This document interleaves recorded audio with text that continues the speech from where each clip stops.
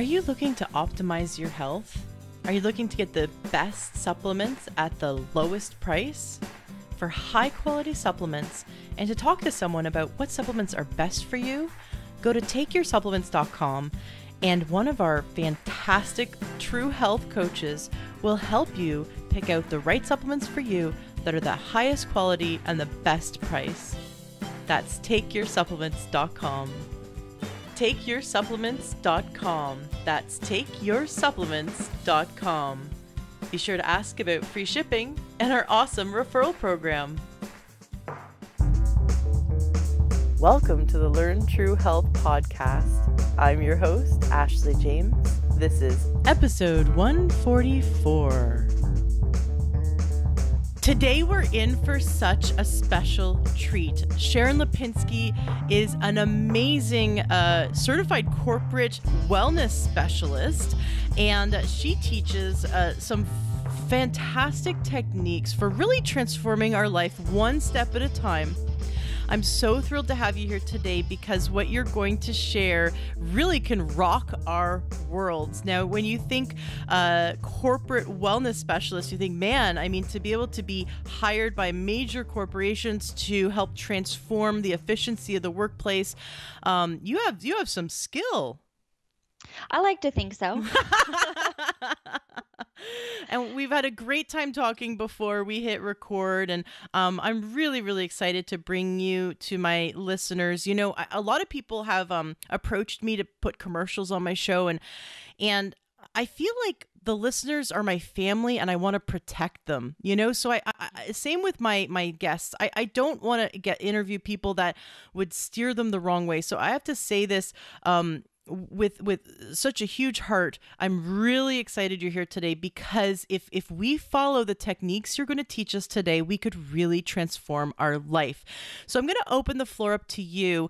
Please start by sharing your story. You have a wonderful story, and it'll help us to understand why you became the certified corporate wellness specialist that you are today. Well, sure. I think I have a story that a lot of people can identify with, that I was in a high pressure job that I hated.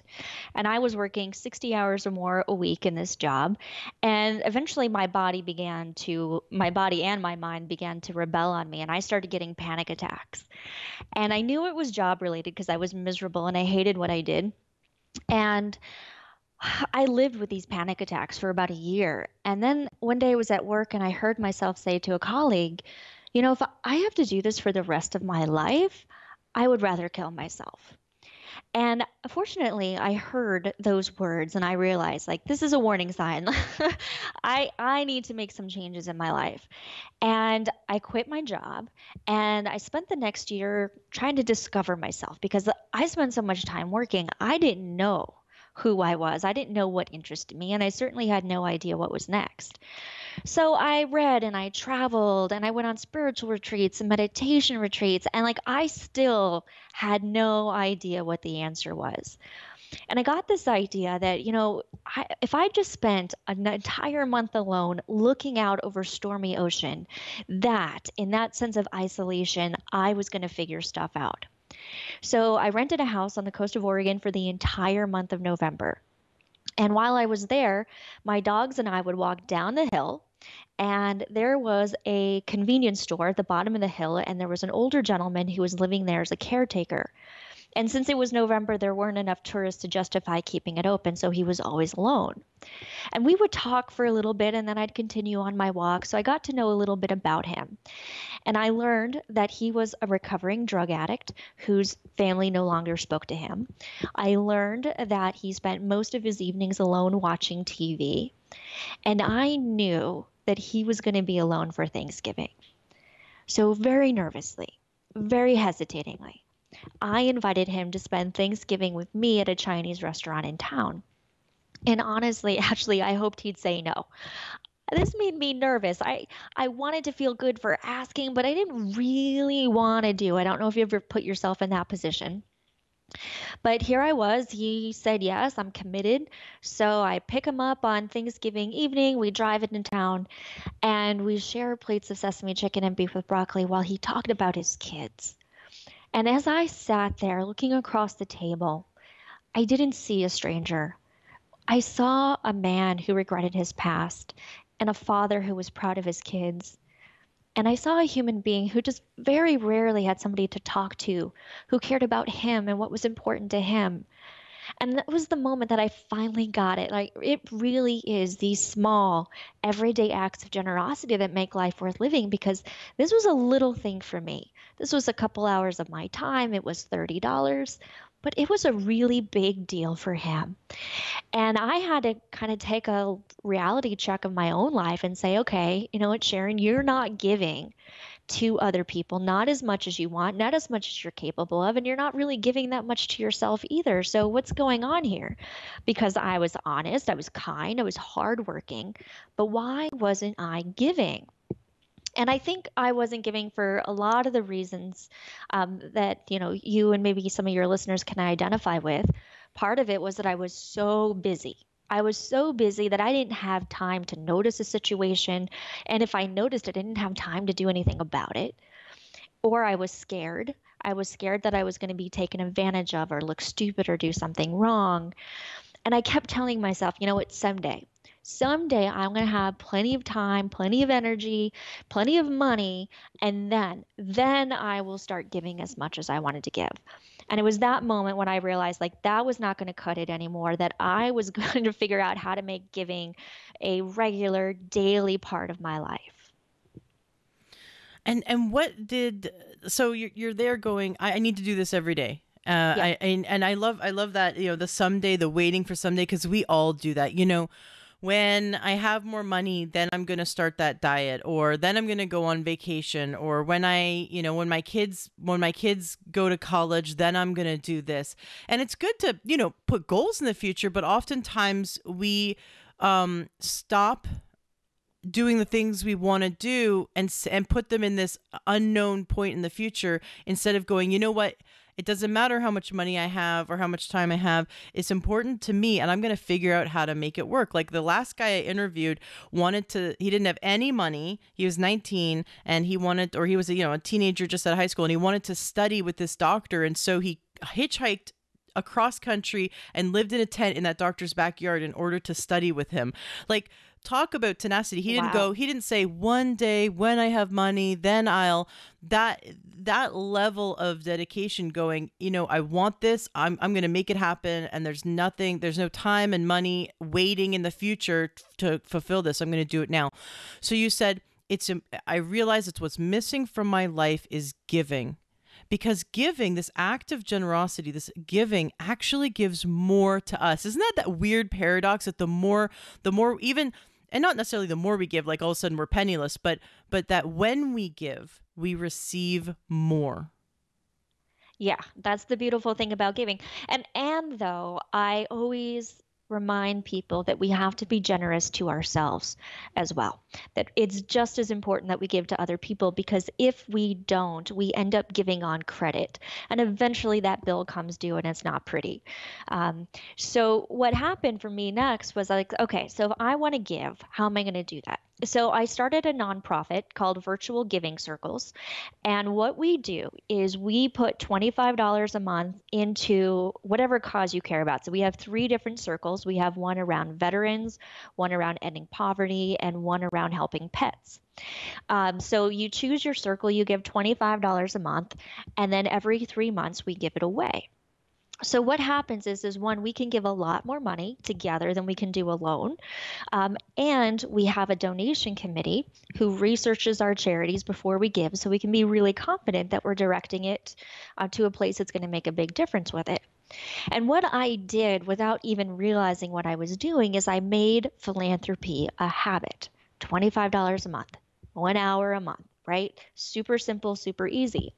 And then I read a book by Charles Duhigg called The Power of Habit.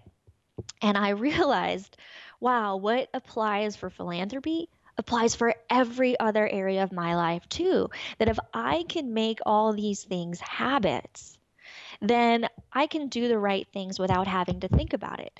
Because There are a lot of things in our life that we have to think about, but some things we don't. We don't really need to think about exercising. That should be something that just happens every day. Eating the right foods, being a good listener, spending quality time with your family. All of these behaviors can be essentially programmed in and happen on autopilot so that they happen. We don't have to force ourselves to do it. And then we have time and energy left over for those things that we do have to think about. So I'm on a mission. I want people to stop thinking about the things that they don't have to think about. Let's get those things programmed in. Perfect. I love it. We have habits in our life that are good and habits in our life that maybe aren't propelling us forward towards the goals we want, right? So you can call them bad habits. So we have habits instilled, and those are the things we don't think about, right? Like going for the sweets or going to Starbucks, or might be bad habits, or sitting and watching TV the second we get home, or turning on the TV and falling asleep to it every night. Those might be bad habits that we developed. And a good habit might be that families that sit at the dinner table every night, no matter what, they have dinner and they share their day with each other. And they don't even think about it. They just do it. And for other families that sit in front of the TV and eat, that seems like a foreign habit. And it seemed like kind of a big deal to make that transition. But my family did. And that's why I got to say is that at first it took about a month. It was so hard because I, for many years, would sit in front of the TV and eat. And that was such a strong habit. But now that we have a son, and having a kid can sometimes be like the best thing that's ever happened to a family, because all of a sudden now I'm like, well, I'd sit in front of the TV and do kind of a bad habit that's hurting me. But when it comes to my son, I'm not going to do that for my 2-year-old. So no, he has to sit at a table, and he should be raised by parents that want to sit with him and eat with him and talk to him. And so we made that transition to the table, and now we eat all 3 meals at our table because we work from home, and so we can do that. Now I'm cooking more whole foods, eating more vegetables. This one little habit has now spilled into causing a bunch of other micro habits where we're getting more vegetables in, and we're communicating more, and we're sharing more, and we're loving more. So it's really neat what happens when we switch to one habit. It can kind of have this domino effect. Yeah, absolutely. There's so much good stuff in there in what you just said. So I want to point out just a couple of them. So Duke University estimates that up to 40% of our day we're engaged with habit, which I think is huge. That means nearly half of our waking hours, we are not paying attention to what we're doing while we're doing it. And we're talking about habits of behavior like exercise and eating right, but also behaviors of thought. Feeling confident, feeling grateful, thinking positively, these are habits. And then we have habits of relationships because by and large, we interact with people in pretty much the same way, right? We talk about the same kinds of things together. We do the same sort of things together. So these are all habits. And yeah, so if we can start, and you absolutely want to start small, and probably, it might be useful at this point in time to talk about willpower, why it's so important to start small and with one habit, like you did with the table, because it does springboard. But often, what people want to do is they're like, okay, wholesale, I got to change everything about my life. And they've got a list of like 5 major behaviors that they want to change. And they don't succeed at any of them. So it's really important that we start small and start strategically with kind of these keystone habits that can kind of cascade and impact many areas of our life. Wonderful. Well, we definitely want to do that. We want to have a positive impact on every area of our life. And we oftentimes try to take on too much. I know that I've self-sabotaged numerous times because it's like the New Year's effect, right? Oh, I can't believe it's 2017. Well, gee, like last year I was going to set out to save money and exercise more and, eat more vegetables and lose weight or whatever we set out to do. And all of a sudden a year goes by, and so now it's New Year's, and then we set like a bunch of goals. Okay, joining the gym again, and I'm gonna go on this detox, and I'm gonna, not eat meat or whatever. And we try to like change too many things at once, and it kind of implodes on ourselves within a few days. It does. And I think part of it's because we have this huge misconception of what willpower is. So we think, gosh, it's my fault. I just got to buckle down. I got to stick to it. If I only had more willpower, then I could accomplish all these changes in my life. So let's talk about what willpower is, because you've probably had this experience. You know that sometimes calling on your willpower is easy. Sometimes when somebody brings a box of donuts into the office and they're sitting in the break room, but earlier that week you said, you know what, I'm eating healthy, and you walk right past those box of donuts and it doesn't even faze you. But sometimes you walk past the break room and then you kind of pause and you look in, you're like, oh, there's some donuts in there. And then you talk yourself down. I was like, I'm just going to have a half a donut. And then you finish the donut, right? So sometimes our willpower is there for us and sometimes it's not. Well, why is that? Well, willpower is a form of mental energy, and we use this mental energy to control our thoughts, our feelings, our emotions, our performance. We are using our willpower constantly all day long. So it helps to think about willpower like the tank of gasoline in your car, right? So you get one tank of willpower for everything, every decision that you make. Every time you force yourself to say the nice thing when you kind of wanted to be snarky, every time you force yourself to answer that email that's been hanging out in your inbox for a couple of weeks, like all of these, hundreds of tiny decisions that we're making is draining that tank of willpower. So sometimes your willpower isn't there for you because you've just plain used it up. And like the gas in your car, you've got to refill it before it's there for you again. Right. I was just thinking, like, I've been on so many diets and, I don't cheat in breakfast. Like, who cheats at breakfast? You know what I mean? Like, who goes, oh, screw it. It's been a rough day. I've only been up for 5 minutes. I'm going to have the toast. I'm going to eat the toast instead of my protein shake. Most people can, like, stick with their diet through breakfast, right? And even through lunch. It's at, like, maybe 3 p.m. and that snack machine's calling them, or Starbucks is calling them, or maybe it's after dinner, 11 o'clock at night. You already had your, like, protein and salad, and now you're hungry again, and you should have gone to bed an hour ago, but you're kind of up staring at the fridge going, just whatever, I'm just going to eat whatever. And maybe your husband brought home some cookies and there's no willpower left, and all of a sudden you've consumed the entire box of cookies because it's like 11 at night or maybe 1 in the morning, right? It's so what's up with that we the willpower is only lasting a certain amount of time. I know, I'm just going to speak from my personal experience. I would then beat myself up. What's wrong with me? I'm broken. I'm wrong. I'm, miserable. And because I thought that there's something wrong with me, that I couldn't stick with it. But what you're saying is that you were, if I set 5 to try to change 5 habits at once, I'm using up my willpower so fast in the day that that by 3 p.m. I just don't have it anymore, and then it's like it's so easy to like give up and fall back into those old habits. Yeah, so you've either used up your willpower tank by using it up, but you also may have drained that tank because of physical stress. So willpower is a form of mental energy, but it's actually fueled by your body, and it runs on glucose and sleep. So if you're tired and hungry, right? Right. Like, oh my God, I had no willpower when I was like with my baby, he's waking me up 5 times a night to eat. And I was pretty much sleeping only 90 minutes at a time. Yeah, I was a walking zombie. There was no willpower there at all. Yeah, absolutely. Or it's been drained with emotional stress. And I'm sure nobody who's listening to this call has any stress in their life. But if they did have stress and, you're worried about something, you're having some relationship problems, or you're having trouble paying your bills, or you're thinking, gosh, what am I going to do if I go to this event and there's food there I know that I shouldn't eat? Every time you pick that thought up and you put it back down, you are using up willpower, and it makes it harder for you to resist temptation the next time.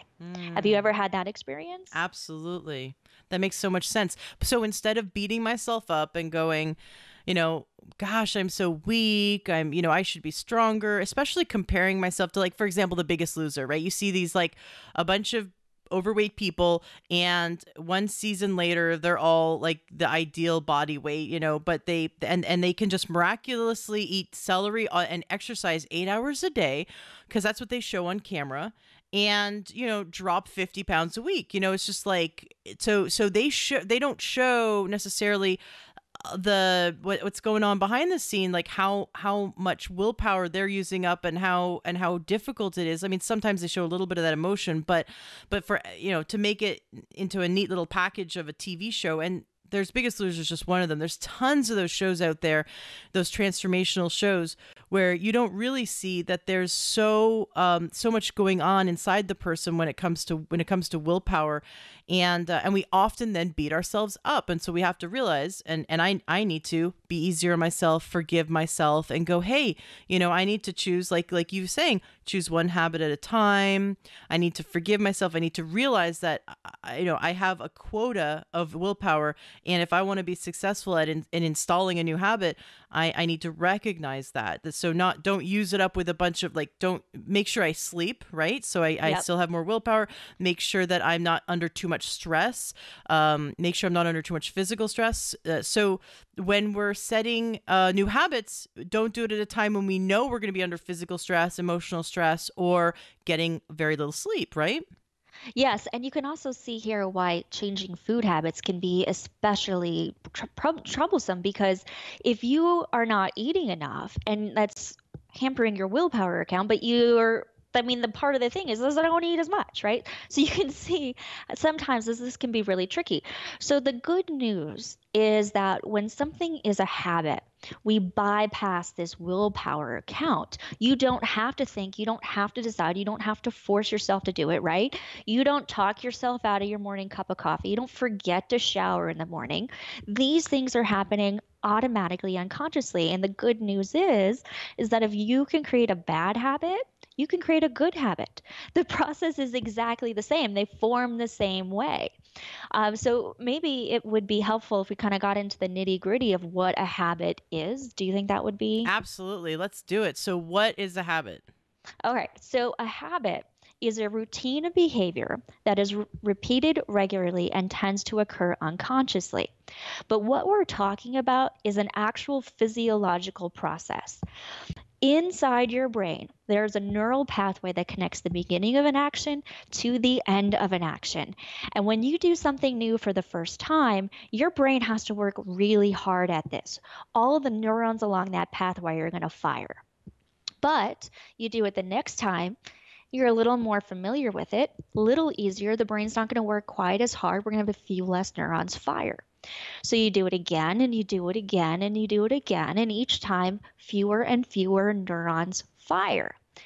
When something is a habit, only the neurons at the beginning and at the end of the action fire, and the rest of that time, you're on autopilot. Right? Repetition is the mother of habit. And you've actually had this experience in your life. You've done it several times, but a really obvious example is driving. Do you remember learning how to drive?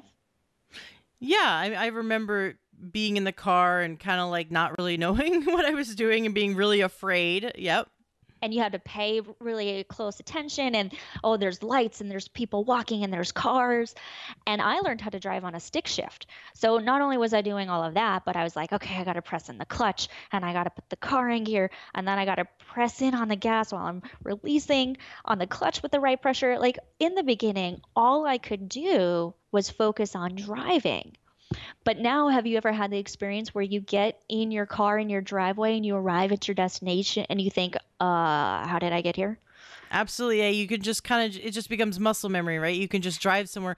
Or my husband will be going somewhere else, and he will turn into the wrong road because we always go this one direction, for example, to go to the grocery store.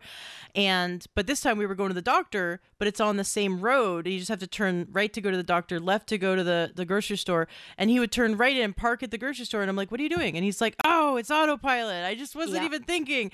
He knew we were going to the doctor, but we do that where we'll just all of a sudden drive home and we're like, I don't even remember the last 5 minutes of driving. I know I was driving, but it becomes so unconscious because, like you said, Duke University figured out that at least 40% of our day is unconscious, right? So I love that because we're not squeezing the steering wheel going, okay, check my mirror every 5 seconds. Okay, I have to change lanes. What do I do?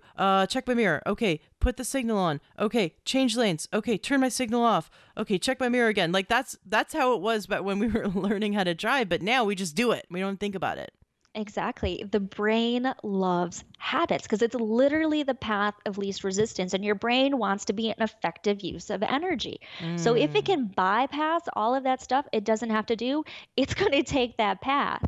And, the rest of the time, it's freeing you up for more important things like, well, what do I have to get when I go to the grocery store? And what calls do I make when I get into the office? Like, your brain loves habits. So what we want to do is hack into that and help ourselves create the right habits. It's comforting to know that the brain's it's standard process, like what it wants to do, it wants to help you create a habit. Because sometimes I feel like my brain's against me. Like I feel like I'm going uphill, right? Because it's such a conscious, like, if you take yourself back to learning how to drive, I did not feel like my brain was with me, especially learning stick shift, right? It was just like so many things I had to do at once. And remember, just like learning how to play tennis, you have to remember your footwork, you have to remember, your posture, you have to remember like how firmly you're holding the racket. You have to remember to keep your eye on the ball. I mean, there's just so many things you have to remember to do right. Or golfing, right? With a golf swing, you could sit with a pro and they'll tell you 25 things you need to do to have the perfect swing, and you have to remember all of them in one swing in 3 seconds. You have to do all these 25 processes. And at first you feel like your body's against you. You feel clumsy. You feel like your brain's against you because it's not clicking, and you have to consciously do and remember every single thing. But then fast forward to when you've brain made it a habit. It's like you could just, you could just be daydreaming and have the perfect golf swing, or you could just be kind of, in the moment daydreaming and all of a sudden make the perfect serve in tennis or drive wherever you want. So I want to make coffee, the habit of coffee be like the habit of eating more vegetables or going to the gym, because those things, or going for walks, not necessarily going to the gym, but just more physical exercise. And so for the listeners who want to have a healthy habits, develop healthy habits, and they know they never forget their coffee in the morning, so they clearly know that they can make a habit. How do we go from, setting a habit, setting a goal, for example, of I want to walk every day, to make sure that it becomes as unconscious and as predictable as we drink our coffee in the morning or we take a shower, like you said?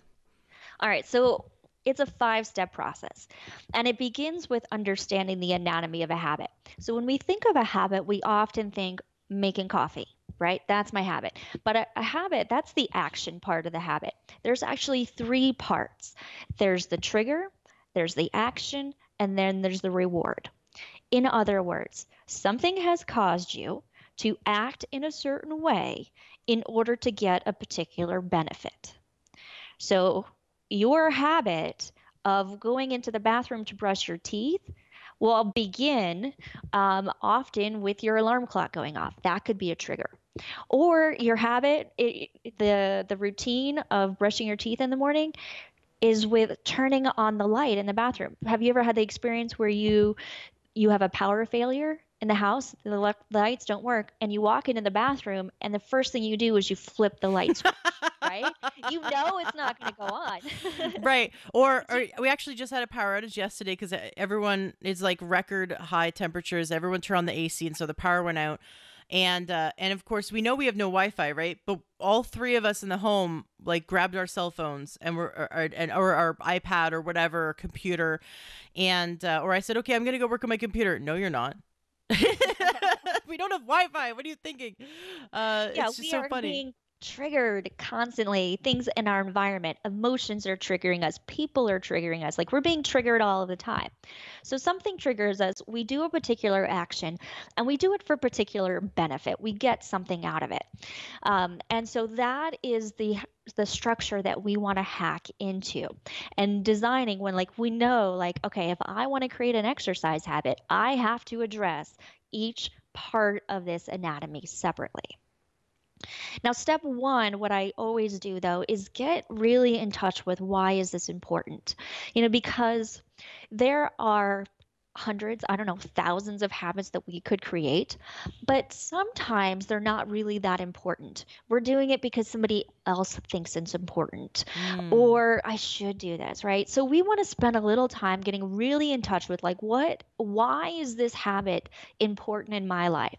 How is it helping me be a better parent, a better spouse, a better in my work? Like, how is this habit really serving me in the roles that I want to perform and show up at my highest self in life?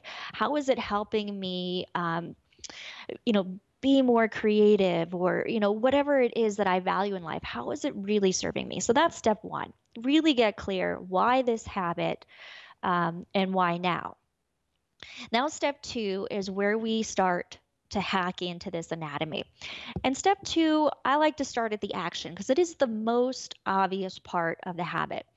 And a lot of New Year's resolutions fall right here before they even get started because they have not successfully designed an action step. And there are three parts to a successful action step.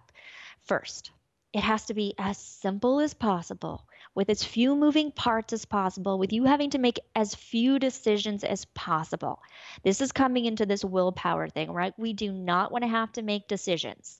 So, how ridiculously easy can we make it? And and because remember I said that repetition is the mother of habit, as you start to do this action and you lay a little bit of the neural pathway and you do it again, and the neural pathway is getting a little deeper, a little stronger, you can increase this complexity at any point in time as you're starting to feel more confident. But in the beginning, it's got to be super simple, super easy for you to do. Now, the second part is that it has to be really, really specific. So, getting healthy, right? That could mean anything. And I will often talk with people who are trying to change their eating habits. And they're like, well, I'm going to eat a healthy lunch. Okay, well, let's get super, super specific about what that means. Are you going to exercise for 15 minutes of cardio Monday and Wednesday and Friday? Are you going to have a salad for lunch? Right? But this applies not just to exercise and eating. If you want to create, say, a journaling habit, you're going to say, my specific action is to write 15 minutes in my journal. But it has to be specific, concrete. You have to know exactly what you're going to do. Again, because we don't want to use up that willpower on deciding it. I already have to know what I'm going to do. And then the third key is that this has to be an attainable action step. It has to be something that you can actually do. So if you want to exercise and, walking around the block is difficult, the first step is not to start running. Build your habit slowly, and each step of the way is an action that you can actually take. So I'm going to start with walking around the block twice, and then I'm going to jog around the block once. But each time you're taking a step that you can actually take. Does that make sense? I hope you're enjoying this interview so far. We'll get back to it in a minute, but first, I wanted to share a message that has been on my mind to bring to you. I started this journey because I wanted not only to help you experience amazing health, but I wanted to find it myself. And what better way to find something than to learn from experts and also to teach it? Through this last year of doing the holistic podcast known as Learn True Health, I have had the honor of connecting with over 100 experts in the field of natural medicine. One thing that's really inspired me is there's a group of people, in fact, it's the fastest growing career field in the United States right now, and that is health coaches. I didn't really appreciate them or understand what their role was until after I started interviewing enough of them. And I found that health coaches have an amazing ability to impact someone's life far beyond what medical doctors are doing right now. You see, you might see your medical doctor once you're already sick, right? The old paradigm of healthcare is to go to a doctor when you're sick, wait till your body breaks down or show signs of symptoms, and then you need a doctor's intervention. Not many people, now maybe you do because you're smart and because you're a Learn True Health listener, you probably do this to some extent.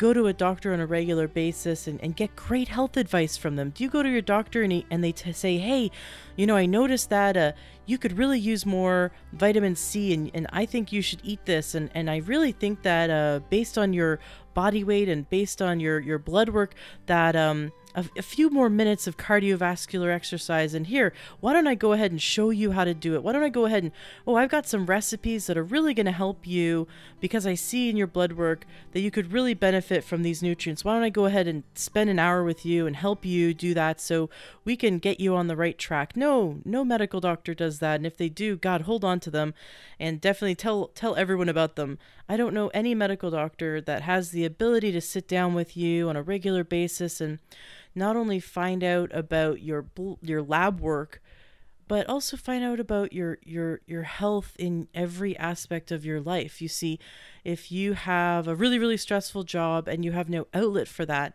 that can bleed into other areas of your life and lead to ill health, right? So what I'm learning about health coaches is that they help their clients to gain balance and holistic health in every area of their life.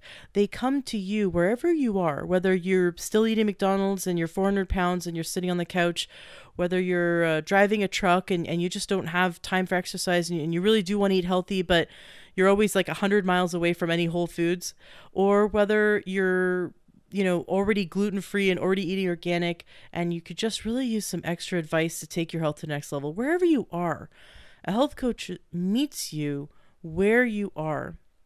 And then what they do is they slowly add step by step the most powerful but manageable changes slowly that make the biggest difference in your life. And they help you to find out what it is that you need most that's going to make the biggest difference in your life. And so the more I learn about health coaches, the more I realize that we need more health coaches in the United States, in Canada, in Europe, in Asia, in Australia. We need more help, this kind of help where someone can be our health advocate, where they can hold our hand, where they can take the time to slowly teach us the things that we wish our parents and our grandparents had taught us. The things that we wish we had learned in high school, the things that should be taught in home ec, right? And unfortunately aren't. The lessons that we want to learn so that we can pass these lessons on and these healthy habits on to our children and to our future generations. Now is the tipping point. You may have heard the scary statistic that our children's generation now has a smaller life expectancy than we do. Can you imagine if we're meant to live to be, for example, 75 years old, our children might only live to be 68? This is very scary. The fact that diabetes and prediabetes, 1 in 3 people have blood sugar issues. The scary statistic that 1 in 2 men in their lifetime will experience cancer. 1 in 3 women in their lifetime now will experience cancer. These are statistics that need to be stopped, and only you can do that. So, if you're the type of person that knows that you could benefit from it, I highly recommend checking out a health coach. Now, I am actually in a health coaching program, becoming a certified health coach, and in 6 months I will be a certified health coach.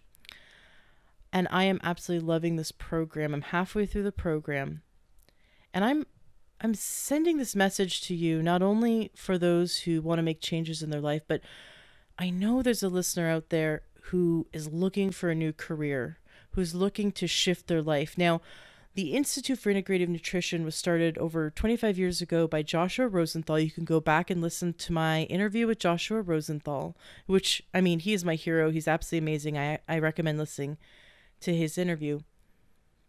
He started this actually for women. Now, he has men in his course, and I love seeing and hearing that men are getting into the health coaching field. But Joshua actually started the Institute for Integrative Nutrition for women because he saw that there was an imbalance in the workforce, that women had less opportunities 25 years ago to be able to live their passion and be mothers and maybe work from home. And as a health coach, you can do that. You can still be a mom. You can still have a career. You can still be a full-time mom. You can still homeschool. Whatever you want to do, you can fit health coaching into your life however you see fit. It's amazing. What I also love about Institute for Integrative Nutrition is that they also have a business courses. So not only are you learning how to be an exceptional health coach, but you're also learning how to hit the ground running however you want, whether you want to do full-time or part-time, whether you want to take on one client a week, a month, whether you want 100 clients. They teach you how to structure your business, how to market yourself in a way that comes from your heart, comes from authenticity, comes from integrity. I have never been more inspired by an institute in my life. So for the listener out there that has been seeking, that has been looking for their life purpose, that when they think about the possibility of helping someone, of helping people, they get teary-eyed. You know, every time I think about people who are hurting, that I could impact their life, that I could help them, I just start crying. Tears of joy and inspiration. I want to help people. And so if you, like me, are inspired by helping people and you really are passionate, you don't have to know anything. You don't have to know anything about health. You don't have to be an expert. That's fine. You don't have to have a degree. You can start as a student with the Institute for Integrative Nutrition, and they'll teach you everything you need. And you can do it in your spare time, do the course in your spare time while you're a full-time mom, or while you're working full-time, or whether maybe you're still a student. I love how they really organize, and they spent years. I mean, they've been teaching it for 25 years. They've organized the material. It's all online, so you can be anywhere in the world. There's students all around the world. So if you're the listener that I'm talking to about wanting to shift your career or add to your career, maybe you're already in the health field, you just want to increase your knowledge, or maybe you just have a calling and you want to try it out, please check out the Institute for Integrative Nutrition. Go to their website. It's IIN, Institute for Integrative Nutrition. Check them out, give them a call, and ask for, you can get a download to their course, their curriculum. You can even do one of their classes for free to check it out, to see if it's a match for you. When you go to enroll, mention you heard it from me, Ashley James, Learn True Health podcast, because I have aligned myself with them to make sure that you get a special. I want to hook you up. Any of my listeners who go through their program get a special from the Institute for Integrative Nutrition. And also, I want you to tell me. I want you to email me, ashley@learntruehealth.com. Join our Facebook group. You know, just search Learn True Health in Facebook. Join our group. I want you to contact me and tell me you're going through the program.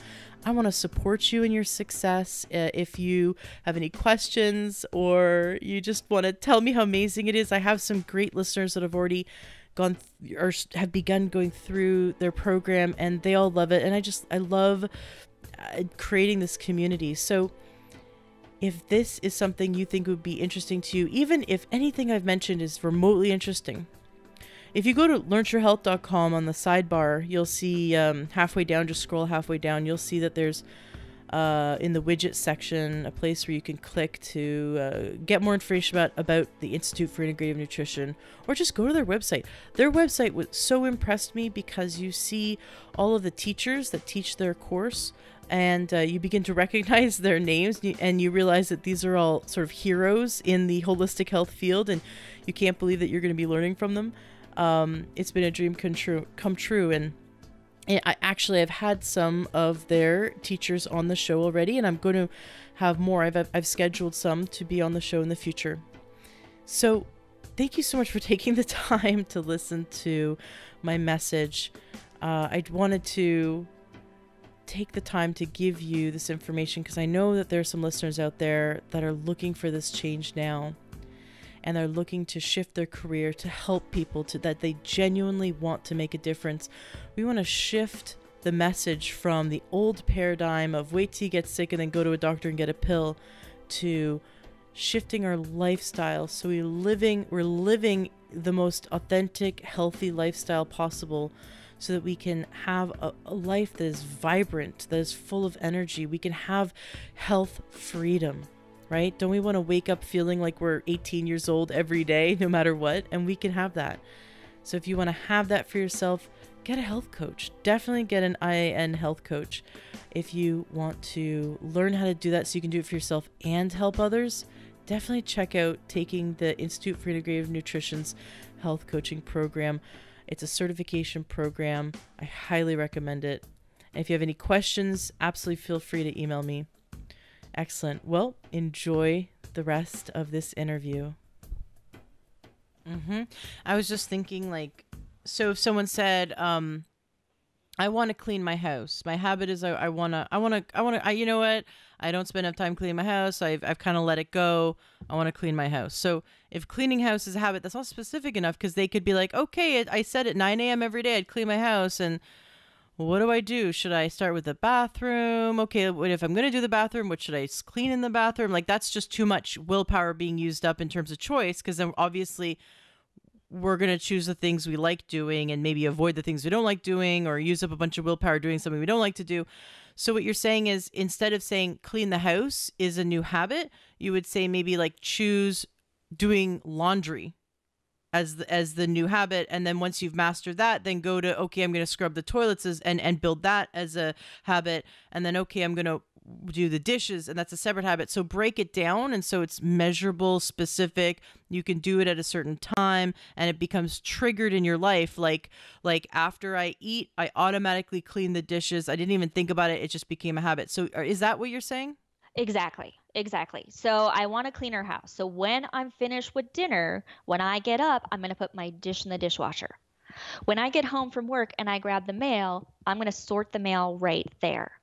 I'm going to do my laundry every Saturday morning, right? So you have to be very specific on what you're doing and when you're going to do it. But how many new habits can I build at a time to make it into the neurons, so it just happens, like, so it just really ingrains in my neurology? So ideally, so we have daily habits, we have weekly habits, we have monthly habits. It's easiest to create a daily habit so that you don't have to remind yourself, oh yeah, it's Saturday, I have to do this. So if you know that every day when I get home from work, I'm going to spend 15 minutes cleaning and organizing, and then you have a list of options that could mean. It could mean that I organize the mail. It could mean that I do a load of laundry. It could mean that I do this. If you can build in the habit of having cleaning time, and then removing the choice or limiting the choice so that it's very clear, like, here's the list of things I can choose from. This is what I'm doing today. And then you mark it off, and then you know the next time I do this one. That will limit your choice and make it easier. And for those who obviously they have health goals, because this is a health podcast. So for those who found it really hard to figure out how to get exercise into their life, what are some ways that we can make sure that this becomes a habit? Well, you know what? I'll share what worked for me. I never exercised ever. And I have found through a little bit of trial and error, because it is a trial and error, it's a little bit of art and a little bit of science, figuring out what really works for your personality, what works for your schedule. The reality of your daily life is different than my daily life. But for me, I have to exercise first thing in the morning, because if I don't do it first thing in the morning, I won't do it. Things come up, I forget, I make excuses, and then it's nighttime before I know it. So I've just learned that for me, I wake up in the morning and I have my workout clothes right next to my bed. And sometimes I will even sleep. I used to sleep in what I worked out in. I don't do that. I don't have to do that anymore. But I have my workout clothes right there. I put them on. I go into the bathroom and I brush my teeth. And then I do my exercise for the day. That's what worked for me. Now you could decide, all right, I want to exercise at lunch. This is a good time for me. I want to exercise when I get home from work.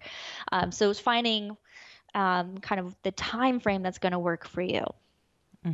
But we kind of use up our willpower. So is it harder to make habits happen and stick in the evening versus the morning? Well, it doesn't necessarily, because so let's move on to step two, which is finding your trigger.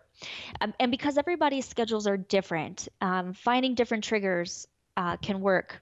And they're not necessarily requiring more willpower. It's just the trigger. So, like we said, a trigger is something that tells you it's time to launch into a particular behavior. Hmm. Mornings, lunchtime, home from work, and bedtime tend to be times in our life that are pretty routine oriented. They're pretty much one habit leading to the next. The easiest place to see this is in your morning. Your alarm clock is a trigger that says it's time to do something. Well, what is that? Depends. Are you the sort of person who presses the snooze button, or do you pop right out of bed in the morning? Probably it's whatever you did the day before because that's your habit, right? And then first thing I do after I get out of bed is I brush my teeth. But my husband wants a cup of coffee first, right? So looking at your schedule in these particular time frames. What is my routine in the morning? What is my routine at lunch? How about when I get home from work or leave work, kind of that time frame, and before bed? Where in this category am I going to put it? So let's say you decide it's a morning habit. Now, looking through that routine, and you're going to want to pay attention to what you're doing because these habits are so ingrained we don't even realize. So we can kind of look back and say, okay, well, I brush my teeth and then I take a shower and then I do this. But as you start to pay attention, you're going to become aware of all of these different triggers that you have. So now you look within your routine specifically. I wake up, I brush my teeth, I take a shower, I eat breakfast, I get dressed, I leave for work. That's my routine. Okay, so where in that routine am I going to place this new habit? I'm going to exercise. I can do it as soon as I get out of bed. I can do it after I brush my teeth. Probably wouldn't make sense to do it before you shower. But what you're looking for is you want one habit to trigger the next. Because I encourage people not to necessarily use the alarm on your phone. The reality is you don't have to set an alarm on your phone to remind yourself to have your morning cup of coffee, right?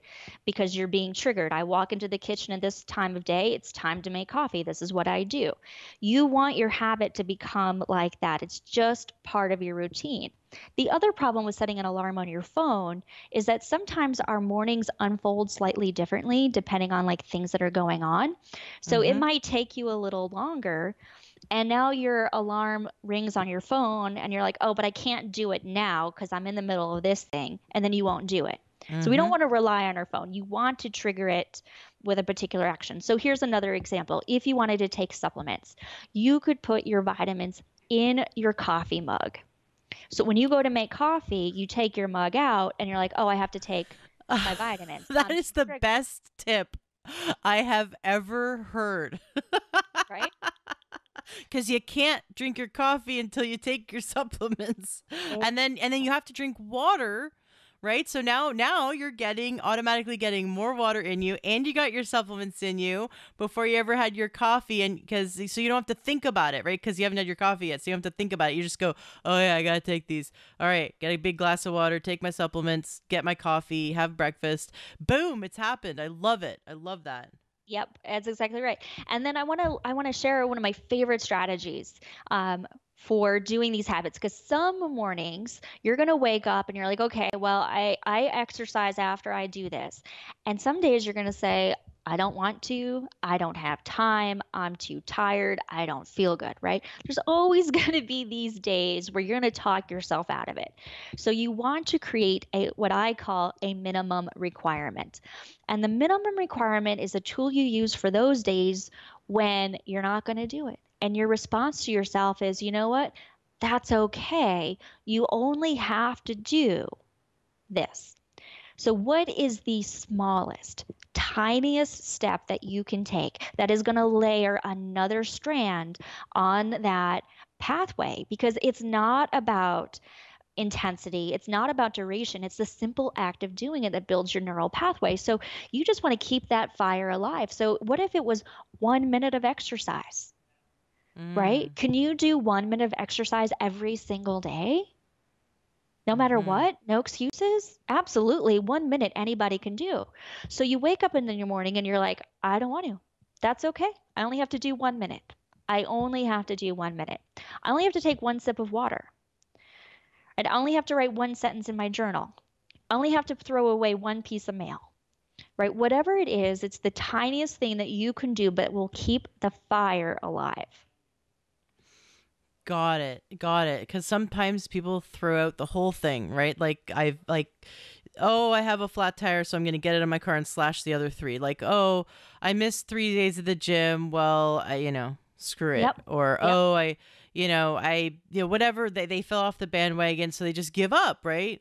And what you're saying is like if you just get in there, and that happened to me the other day in the gym. I was just done. I did not, and it wasn't like I wasn't physically done. I was mentally checked out. I didn't have the mental capacity or the emotional capacity to exercise. I just wanted to go play with my son, but I was already in the Hmm. gym. And I did that. I said to myself, okay, you're just going to get on this for 15 minutes. You don't have to do your full workout. You don't have to get on all the, do them all the weights. You're just going to do a minimum. And I kind of felt I was beating myself up, but I was going, you know what? You're going to do something. You're here. You're going to do something. And I love that you said that because I could have beat myself up a lot less if I Yes. gave myself like a permission, right? Like, you Yes. know what? Get yourself to the gym. No, as long as you're not like, contagious, get yourself to the gym if you're feeling kind of icky and do 10 minutes, and don't push yourself, but get yourself into the routine because if you can keep the routine of going to the gym, if the gym is what you want, if it's walking, like put on your sneakers and just walk, down the street and back, like 5 minutes or like you said, 1 minute. If we can just keep that routine going, keep the fire going in our really off days, then it's going to help the neural pathways so that when we're on really good days, we can really like pump it up to our fullest. Yeah. And so on those days, this was a success that you just described to me, actually. That was a success. That's huge. So celebrate that and use this as a tool because this is the fact of life, right? Our brains are going to talk us out of it some days, and we just need a tool to keep it going. The hardest part sometimes is just inertia. It's like, oh well, I have to put on my shoes. And you're like, once you put on your shoes and you're out the door, sometimes that minimum requirement comes into like, oh, okay, well, I'll finish my walk now, right? Sometimes you just need a Mm-hmm. little boost. And for those days where it's not, I just need a little boost, it's I really don't have time or I really am not feeling good, then that's okay. You laid another filament on that pathway. That's a success. Mm. Mm-hmm. Describe the filament and the pathway so that people can get a visual of what is our brain actually doing when we have a habit and when we're installing a new one. So in your brain is that neural pathway, right? It launches when you start something and it ends when you finish it. And all along that pathway, those neurons are firing. But when you keep repeating that action, the brain gets more familiar with the action, fewer neurons fire. So it truly is repetition is the mother of habit. You keep repeating it. You take that same path. It's like wearing the grass down, right? If you keep walking that same pathway through the grass, eventually the grass gets flattened and then it dies back and now you have a pathway there, right? Mm-hmm. So that's what you're doing is you're just making it deeper. You're putting the groove in there. And it's through the act of repetition. Got it. So like if going to the gym for or going and exercising for 1 minute was just walking down that field of grass once, that still is helping. If we go do our full workout, that's like walking back and forth kind of, it's like really like solidifying it. And if we do it every day, that's solidifying it further. So if we can visualize that we're creating a new path in this field of grass and then in our minds, and so over time then it just becomes natural habit. Yes, and add to that the act of repetition is more important than length or duration. So you could absolutely create the habit of going to the gym by driving to the gym, walking into the gym, getting changed, getting on an elliptical machine for 1 minute and leaving. And then do that because you know what? Just getting yourself to the gym, that's actually very difficult, right? So you're building that neural pathway first. Like, here's my habit as I go to the gym. I know how I drive there. I know where I park. I know where I go in and how I get changed. Like, you start building that neural pathway by repeating it. And then then you build the exercise neural pathway by exercising. Does that make sense? So you're Absolutely. going to, So there's more. There's multiple habits. It's like micro habits, right? It's not because, like I said, cleaning the house. That there's actually tons of little habits that are unconscious within. So there's tons of little neural pathways that are firing off this unconscious program within the realm of cleaning the house. we have habits within habits within habits. They're just so enmeshed, we don't even notice them. Got it. Now, so we've talked about the trigger and the action, and what about this reward? Yes. So that is step 4, is to identify your reward. And you get a reward for completing any habit. I mean, even the worst habits, even the ones where you're like, oh my God, why am I doing this? Right? You're doing it for a reason. But unfortunately, the rewards of new healthy habits are long term. So we know that, if I exercise regularly, I'm going to be healthier, I'm going to get better sleep, I'm going to have more energy, I'm going to have better sex. Like, there are all of these amazing benefits to exercising. But those results are not going to kick in for some time, and willpower is just not going to be enough to get us through that until those rewards start kicking in. So we want to hijack the brain's reward process, because when we reward ourselves, chemicals go off in the brain, right? Mm-hmm. And your brain associates these chemicals to the last thing that you just did. So when you do your action and you reward yourself over and over again, you create a mental, physical connection to this action. And when you don't do it, your brain starts to go, you know what? Something feels wrong here. I'm missing something. Oh, would you go do this so that I can have my reward? So your brain and your body can become a partner in the habit creation process. Mm-hmm. Mm-hmm. All right, so there are 3 different kinds of rewards. There are physical rewards. Now, physical rewards are where you're either engaging your body with physical activity or you're causing physical reactions in your body. So let's take those 2 separately.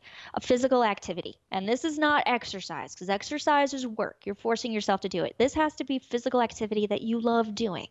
It feels good. So you could pump your fist in the air. You could do like a little booty shake, or if you have like a victory dance that you do, shake a pom-pom, jump up and down, but move your body in a way that is enjoyable to you. So that's the first way that you can use a physical reward. The second way is that you can cause a physical reaction in your body. For example, you can have a cup of coffee or tea or a smoothie, a piece of candy. You could have breakfast after you do your habit, because for better or worse, food is always a reward, right? Mm-hmm. But it doesn't have to be food. It could be a hot shower. It could be a pampering ritual, like you get to wash your face. It could be something simple like brushing your teeth, because brushing your teeth did not actually take off in this country until they added that tingly feeling to toothpaste.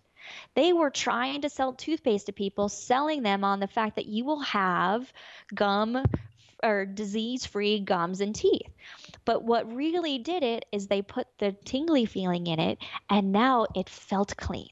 That we miss that when we don't do it. That's a physical reward.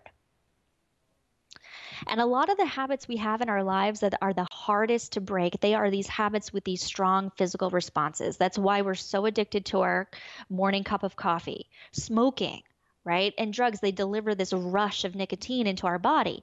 So we want to use that to our advantage by choosing something that's good for us, but is also going to cause a physical reaction in our body. Does that make sense? Yeah, absolutely. It's so funny about, marketing. It really, if you can study the history of marketing, you see how much manipulation, and they're really utilizing how our brain works against us and for them, obviously, so they get the sale. But it's funny that like we didn't want to use when we saw the marketing around toothpaste, because the long-term benefits are less gum disease. Like, who cares, right? But I mean, there are people that care, but majority of people would still forget to brush their teeth every day.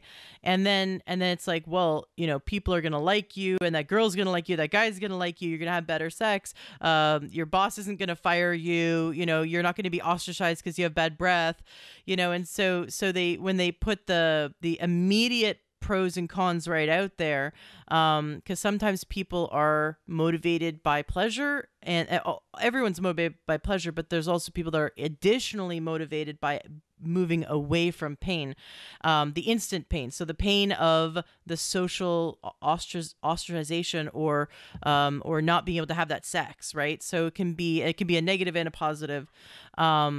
And that in that regard, then it became much easier to make that a healthy habit, right? It absolutely. Yeah. So you've already hit on the other two rewards. We have emotional rewards.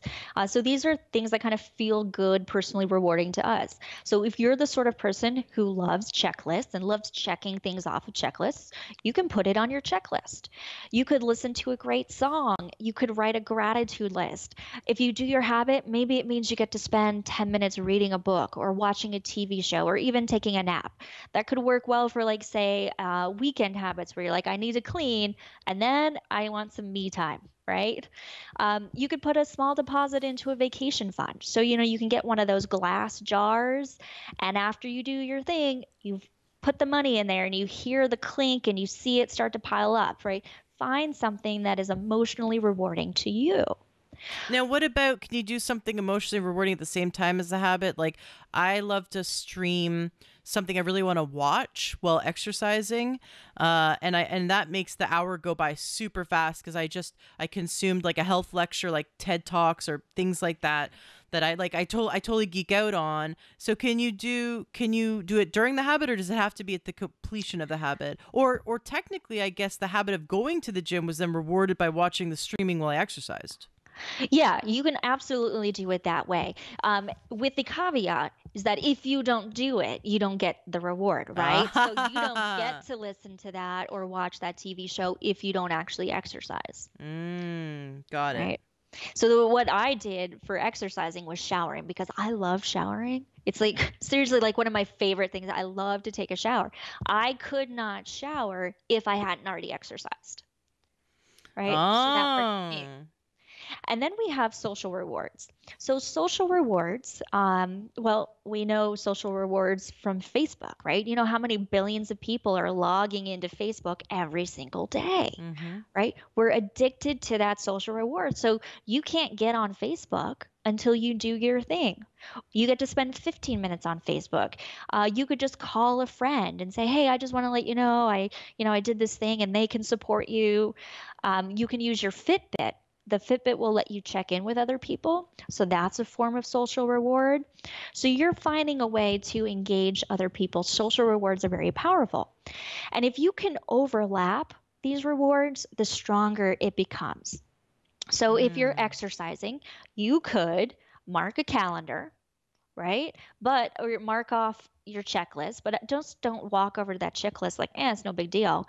You walk over that checklist using your body, right? So you're going to walk over with your chest back, your shoulders back, and you check it off and you pump your fist in the air, and then get on Facebook and brag about your success. Like, I just completed my habit today, right? So layer them and it'll make it even more powerful.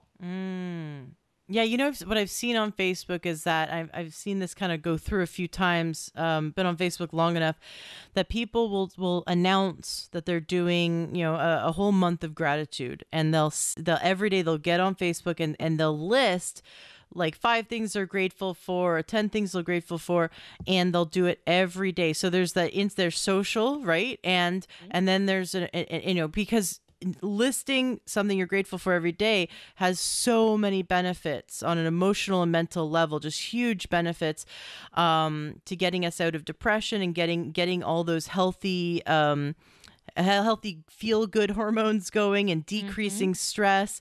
And so there's that, they're doing the habit, they're getting the social right away. So that's it. And I see them do it, and then they have to post every day, no matter how they feel about something positive and what they really are grateful for in their life every day for X amount of days. And then they challenge their friends to do the same. And so it kind of cycles through. And people always say that they feel so amazing at the end of making that a habit.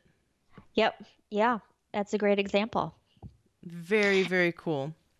And so the other thing that I think you just hit on that I'd like to kind of explore further is this idea of gratitude as a habit. Because what I have found is like, okay, we are programming ourselves to do certain things. We better choose these certain things very carefully.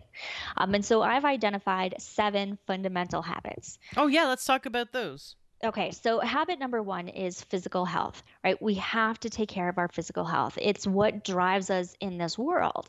But I like to just kind of qualify this about what I mean when I say physical health.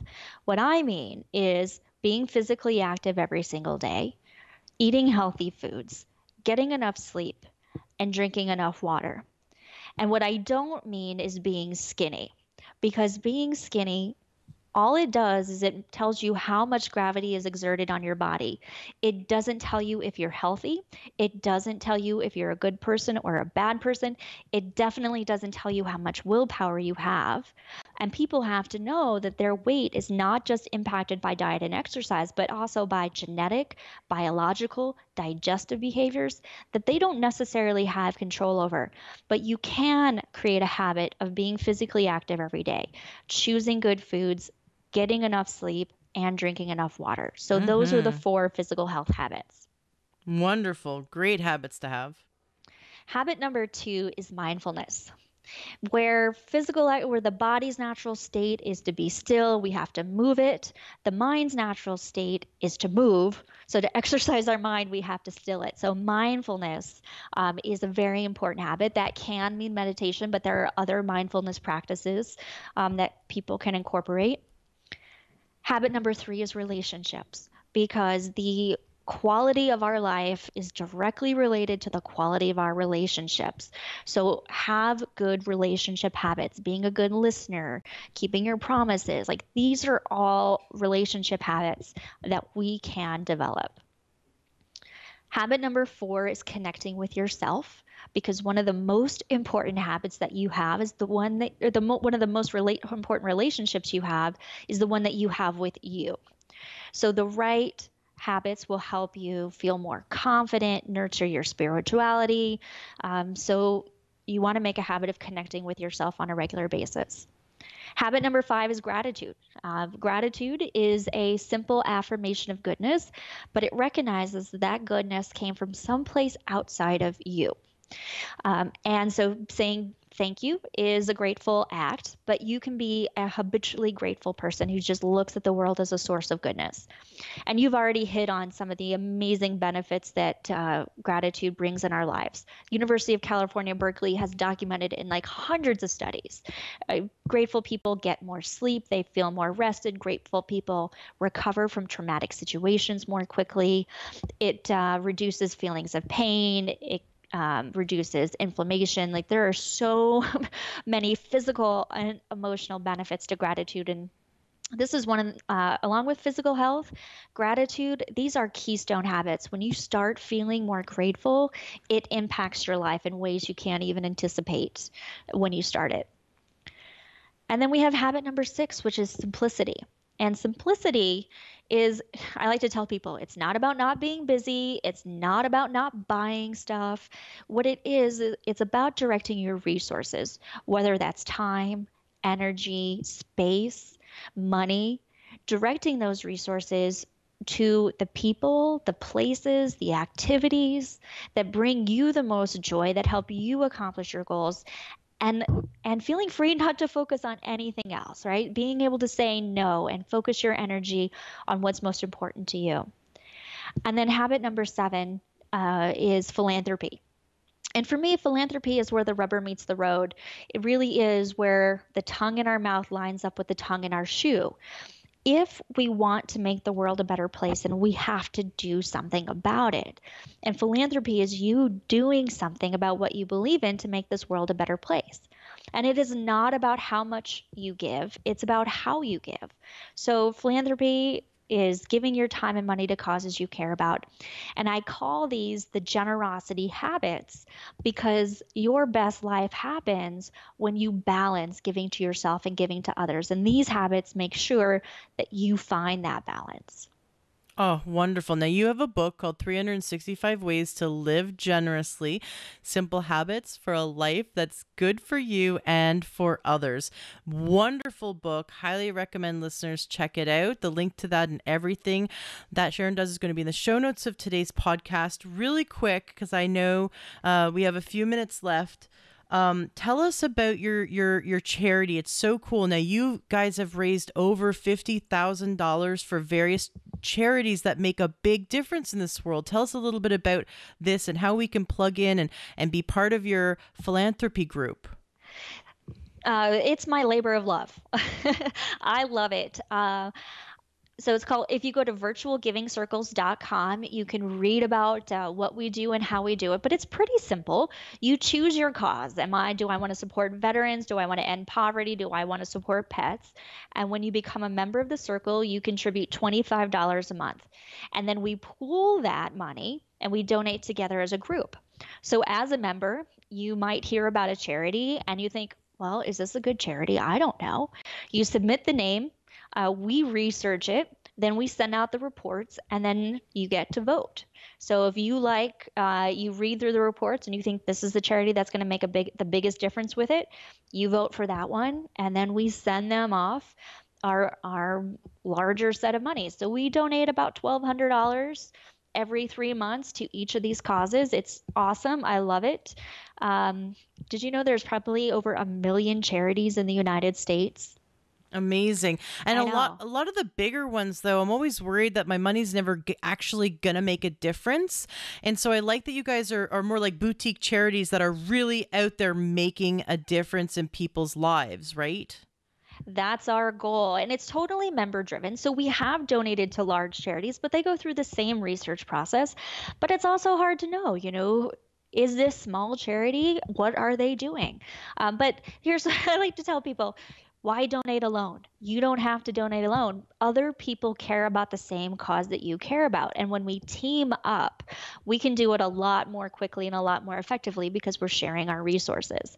So we make giving easy. That's what we do. That's cool. And a bit social. Do the members get to kind of communicate with each other? Like, is it a Facebook group or do they get to, in some way, feel like they're interacting with the other people that care about the same cause as they do?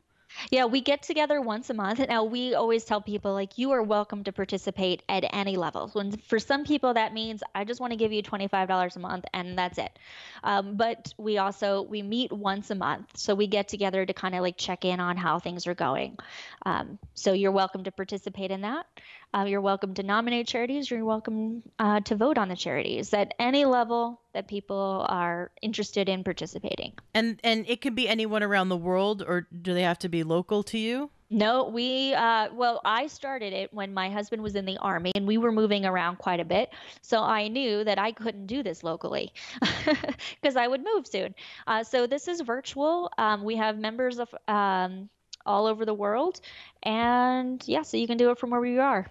Very cool. Now, tell us about your website. So SharonLipinski.com, of course, that's going to be in the show notes of today's podcast. Definitely want listeners to go check out the Habit Toolbox, download the Habit Toolbox. You have shared with me everything that's in it off the air, and I was blown away. So listeners, definitely check that out, SharonLipinski.com. How can people like work with you, or do they hire you to come in and consult and help their business? Like, how can people, if they want to get coached by you or want you to coach their business, how does that work? Well, the best thing to do is to download the Habit Toolbox because I will let people know about upcoming courses coming up. So I actually have one coming up. So you have this course coming up, this how to break the bad habits course, right? What's it called and when does it start? Well, it's called Breaking Bad Habits. It's this Saturday, 2 p.m. Eastern Standard Time. It's a webinar. So if you can't attend it live, you can listen to it later. But if you can attend live, that's great because you can ask me questions based on, your particular situation, what habit you are trying to break. And we're going to cover a few things. We're going to talk about what's triggering your habits because we know we don't want to do it. And if we could choose it, we would stop. So what is causing you to automatically launch into these behaviors? We're going to go through my 5-step system to break any bad habits. And it's different from what we went through in creating a habit because the process of breaking a bad habit is in reverse, right? The neural pathway already exists. And what we have to do is disrupt what's there. And then I'll go through 10 strategies that you can use because not all habits are created equal. Different habits, different bad habits require different strategies to disrupt. So I've got 10 strategies that you can use. And so that's this Saturday at 2 p.m. Wonderful. And how do they gain access to that? They just go to SharonLipinski.com, or should they email you? How do they get involved in your course? Well, I can give you a different link if that's okay. Great. Give me a different link. I'll put it in the show notes for the listeners. It's bestlifehabits.com/bad-habits. All right. That's going to go in the show notes of today's podcast. Bad habits. Ooh, and getting rid of them, right? We could do a whole talk just on bad habits. Very cool. Well, it's been such a pleasure having you on the show. I think it's really important because, at the end of the day, we could listen to every episode I've done and we could follow all these wonderful doctors. But if we don't build a habit, then we're just stuck listening and not doing. And it's in the doing that's going to get us our health, right? That's absolutely right. We have all of these information, right? I remember I was like, why I wanted to do that. Why didn't I do that? Right? We know what we need to do. We hear a good call, we hear all these things, and now we need to implement it. So use that habit anatomy. Help yourself hack into it. And then what my book does is because knowing that repetition is the mother of habit, each day you're practicing one of the generosity habits so that just easily, gently, consistently throughout the year, you're building these habits and it doesn't have to be hard. It just needs to be consistent. So whatever you can do to make it consistent, that's the way to go. Wonderful. All right. SharonLipinski.com or listeners can go to learntruehealth.com and check out the show notes of today's podcast to gain access to all the links that Sharon Lipinski has and the toolbox for the habit toolbox to download. It's been wonderful having you on the show. Definitely want to have you back. I love the work that you're doing, especially the philanthropy work. I think that's a lot of fun because I've always been hesitant about donating money because I just don't know if my dollars are actually going to make a difference. And so knowing that you get together as a group, you research what the charity does and the work it does, and then as a group you vote, and then that it's just $25 a month. Almost everyone can do that, can afford that. But then as a group, you feel like you're making a really big difference. And doesn't that feel good to know that you're making a difference in this world? It's my favorite thing. Wonderful. Thank you so much for coming on the show. My pleasure, Ashley. Thank you. Enjoy what you heard today on your episode of the Learn True Health podcast. Did something move you, inspire you? Did you get great information that's going to change your life? Awesome. That's exactly what I'm here to do, is to help you gain your health back. Please turn around and share this. If this is something that's helped you in any way, share this with those you love. Love the Learn True Health podcast and want to support us? Awesome. You can go to takeyoursupplements.com and you can support us that way. You'll get access to amazing supplements that are just really great quality for a great price. And there'll be someone on the other end of the line to help you pick out your supplements that are right for you. That's takeyoursupplements.com. Or join our membership, learntruehealth.com/join. That's another great way to support our podcast, support our movement, and you'll be supporting yourself. Gain more information, wonderful videos, wonderful trainings, and you'll also be able to share those with those you love as well. So go to learntruehealth.com/join. Want something fun for free? Go to learntruehealth.com, and right there on the front page, you'll see where you can get our free cookbook. I spent a lot of time making it, and it was so much fun. It's really delicious, healthy recipes. And you can also get our 7-day doctor course. Right there, it's 7 days of naturopathic videos sent right to your inbox, and you can learn from top naturopaths on how to gain health naturally. So that's takeyoursupplements.com for wonderful supplements. learntruehealth.com/join to join our awesome membership, which is only open for a limited time. You can get our free healthy cookbook, and you can also get for free 7 days of wonderful naturopathic videos sent to you. Just go to learntruehealth.com and you'll see it right there on the front page. Thank you so much for being a listener, and thank you for sharing and helping others. Let's spread this information and turn this ripple into a tidal wave.